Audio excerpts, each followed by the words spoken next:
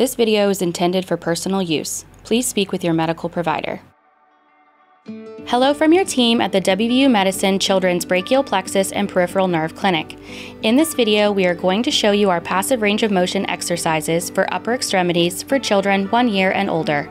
If you have a child under the age of 1, please check out our passive range of motion video for babies aged 0 to 12 months.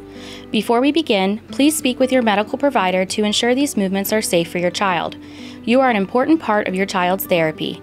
These stretches will maintain your child's motion and prevent joint stiffness. It is important they be done gently and with the child in a supported position. Create a routine to do these exercises daily. Consistent daily follow-through is essential. Try to make it a pleasant experience. Talk, sing, or play music as you do the exercises.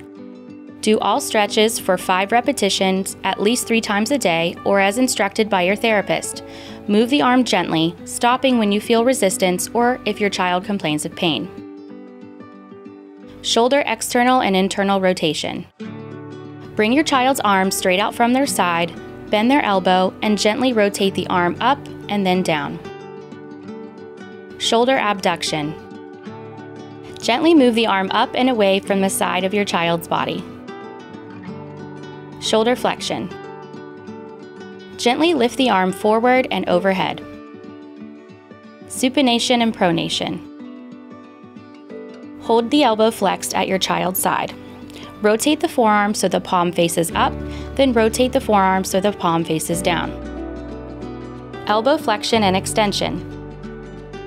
Gently bend your child's elbow and then straighten the elbow. Wrist and finger extension. Support the child's forearm as you gently move the wrist and fingers into full extension, then back into a fist. Make sure to also incorporate their thumb into these movements.